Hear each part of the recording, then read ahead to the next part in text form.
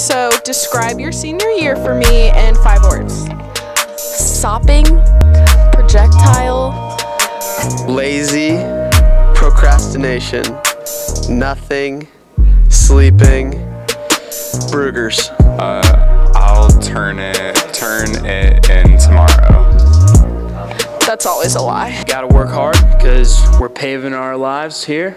Wait, that didn't make sense. Hold on. Wait. I put effort into my work was 3 weeks into the school year.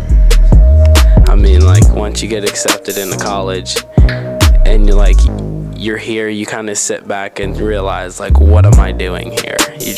Arid. I'm gonna go with exotic. Don't get your hair cut like Chandler Harris. A lot of the time you just sleep in and then you end up on the ground in the middle of the library.